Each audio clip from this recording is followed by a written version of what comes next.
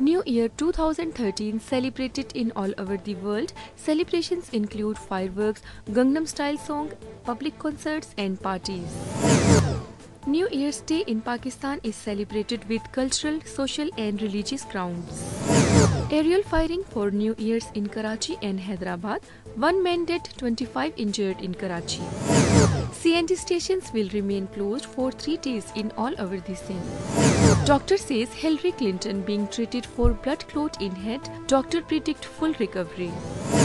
And cold weather, fog and snowfall increased in all over the country. Motorway closed due to heavy fog.